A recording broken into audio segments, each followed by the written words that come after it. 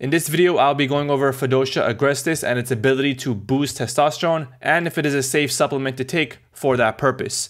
Fadogia agrestis is an herb that acts as an aphrodisiac and has gained a lot of popularity over the recent months, mainly because of Andrew Huberman on the Joe Rogan podcast. And so I not only want to go over its ability to boost testosterone, but also if it's a safe supplement to take, because there are no human studies on this supplement. Now, I don't usually go over rat studies, and it's not because I don't like rats, it's because rats are not humans. But I will go over this one because it's a very popular supplement. So let's get started. Okay, so the first study I'm going to go over is the only study on Fadogia agrestis' ability to increase testosterone. So we can look at this paper here titled Aphrodisiac Potentials of the Aqueous Extract of Fadogia agrestis. So this study looked at 60 mice divided into 4 groups, getting 18 milligrams per kilogram, 50 milligrams per kilogram, and 100 milligrams per kilogram of Fadogia agrestis versus placebo. Rats that were given the 18, 50, and 100 mg per kg Fadogia agrestis had dose-dependent testosterone levels increased by 2-fold, 3-fold, and 6-fold respectively. So basically, the rat group that took the low dose doubled their testosterone levels from baseline before they took the supplement, and the high-dose rat group increased their testosterone levels by 500%. Now, that is a pretty significant boost in even the low-dose group for doubling their levels. Those are pretty good results, but again, these are rat studies, not necessarily human studies, so we take it with a grain of salt. Also, not only did testosterone levels increase by taking Fadogia agrestis, but intromission frequency and mount frequency.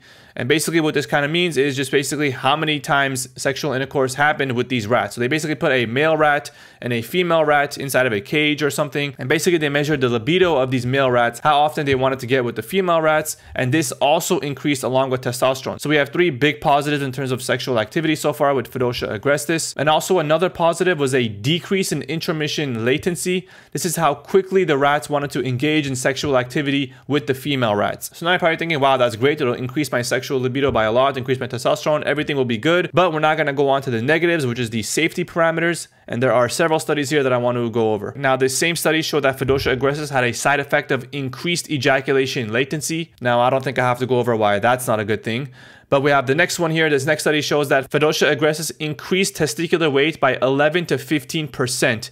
with an increase in silica acid, cholesterol, and glycogen content in the testicles. After 10 days, the testicle weight did not recover back to its original weight. Again, I don't think I have to mention why this is not a good thing. This is not something that we're after with Fadogia agrestis. It's increasing testicular weight, it's increasing the size of the testicles, and it's not going back down after 10 days of discontinuation of Fadogia agrestis.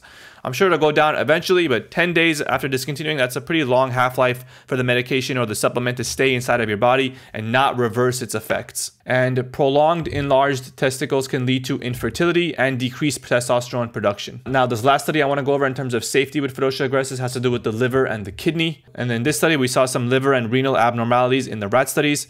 The other evidence in this study suggests disruption of the ordered lipid bilayer of the plasma membrane of hepatocytes and nephrons. And hepatocytes are basically the liver cells and nephrons are the kidney cells. So far, Fadogia agrestis' side effect profile includes increasing testicular weight, increasing ejaculation latency, and damaging the 2 most important organs in the liver and the kidney. Not great. So now that I've gone over the side effect profile and the efficacy, we're now going to move on to dosing. And something to remember again is that all these results were dose dependent. So the higher the dose, the worse the side effects and the better the results of the increase in testosterone and the increase in sexual libido. So we want to kind of find a sweet spot to see where we would get good results and lower side effects. But since these were rat studies, and if you guys have ever seen a rat, you will notice that a rat is much smaller and weighs a lot less than a human being. So some scientists have come up with a formula that kind of differentiates or equalizes the equations. So they say if you divide the dose that you give a rat by 6, that's equivalent to the human dose. So we're just going to go based off of that and see if that makes sense and what kind of dosage we can get based off of what supplements are even out there in the market. So again, the rats were given 18, 50, and 100 mg per kg. Let's just take the middle one, 50 milligram per kilogram as our example and see what we can do. So 50 mg per kg, we divide that by 6 to get the equivalent human dose. That comes out to 8.3 milligrams per kilogram. And if you're American like me and have no idea what a kilogram is, that converts to 3.4 milligrams per pound. So for a 150-pound person, that's around a 500 milligram dose. And for a 200-pound person, that's about a 680 milligram dose.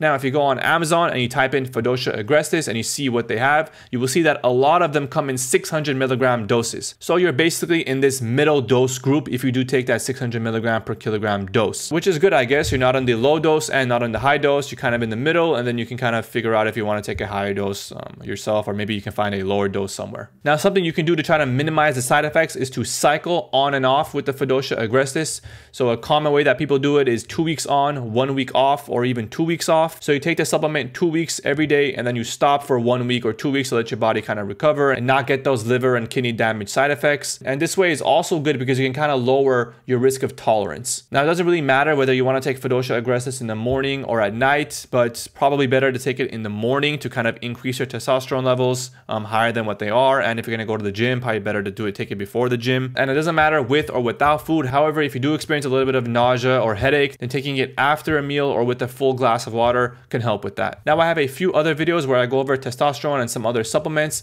I go over Tongkat Ali, I go over boron, and I go over shilajit, which are things that if they interest you, you can check those videos out as well. I'll link them in the description for you. But if you enjoyed this video, please leave a like and subscribe to the channel, and I'll see you guys next time.